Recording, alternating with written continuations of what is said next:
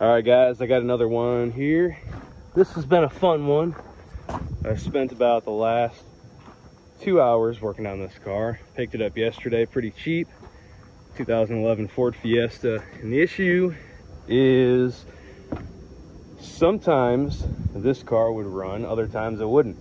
The guy took it to a shop. The shop came in the fuse box over here, started messing around with stuff, and said that a lot of these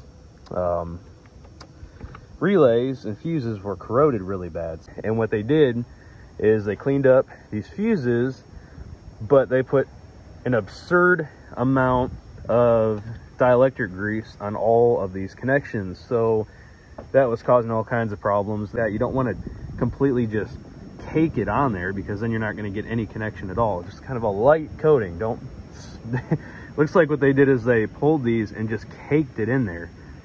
Don't do that.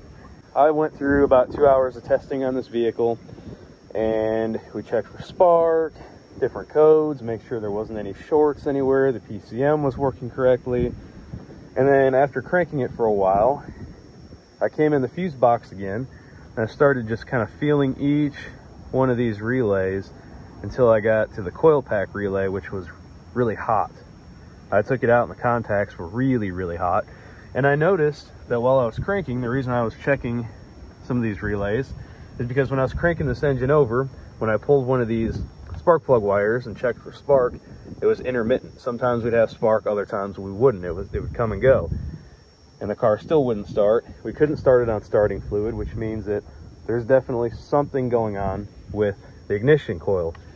So, with that being said, I took the AC relay, which is, I believe, this one right here, and swapped it with the ignition coil relay, which is this one here. And let me just show you what we got now. Of course, you're gonna have to come back in and get yourself a new AC relay, but car starts up fine.